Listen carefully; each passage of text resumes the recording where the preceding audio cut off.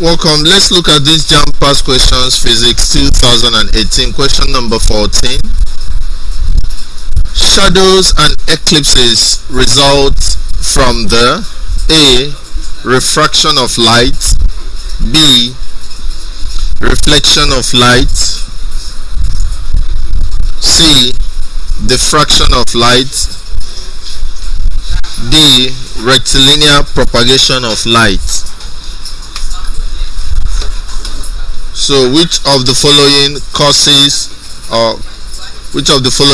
the shadows and eclipses? What causes the shadows and eclipses? Is it the refraction of light? Is it reflection of light? Or is it diffraction or rectilinear propagation of light? Now, the right option is rectilinear propagation of light, because all these are caused by the movement of light in a straight path.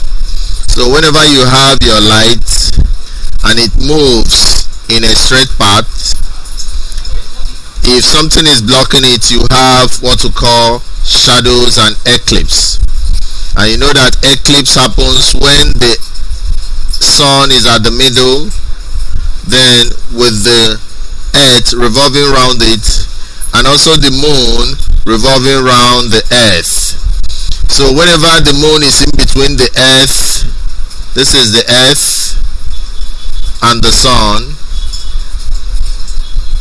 you have what we call eclipse, which is a special kind of shadow that is being cast on the earth because of the blocking caused by the moon. And this is actually because the sun is emitting light that is traveling in a straight line, and motion of light in a straight line is known as rectilinear propagation of light. So whenever you hear the word rectilinear, it simply means movement of light in a straight line, movement of light in a straight line.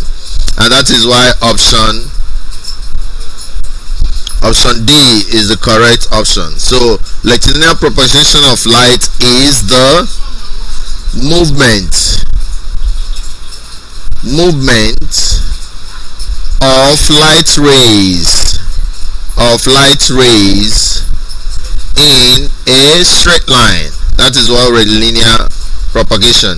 And this rectilinear propagation of light causes so many things, not just the shadows and the eclipse. It is the cause of, number one, shadows. Shadows are caused by rectilinear movement of light in a straight line.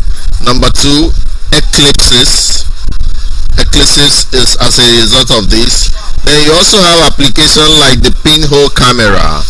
If you know about the pinhole camera that you use in physics, it is also due to the rectilinear propagation of light. And finally, we have what we call the ray box. The ray box.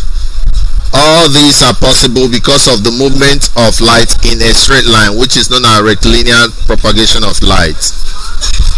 So refraction is another property of light, reflection and diffraction. But this and when you talk about reflection, you're talking about when you have a plane mirror and you have the incident ray, then you have the reflected ray. Then when you talk about refraction, you talk about when you have a prism, then you have light coming here, then instead of being reflected, it goes in here and comes out like this. This is the refraction.